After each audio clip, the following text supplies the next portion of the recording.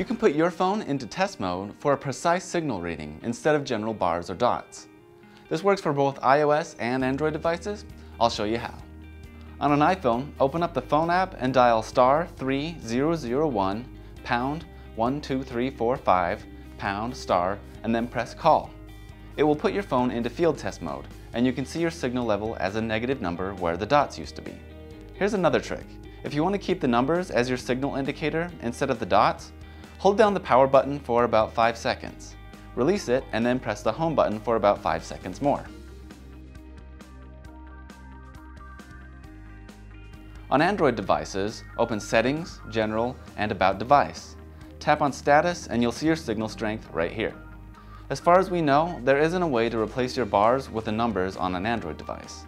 Don't worry because your phone is showing a negative number. It will always be negative. The closer that number gets to 0, the stronger the signal you have.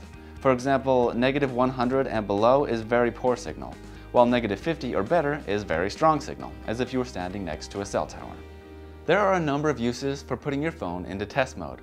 Check out one of these videos to learn more.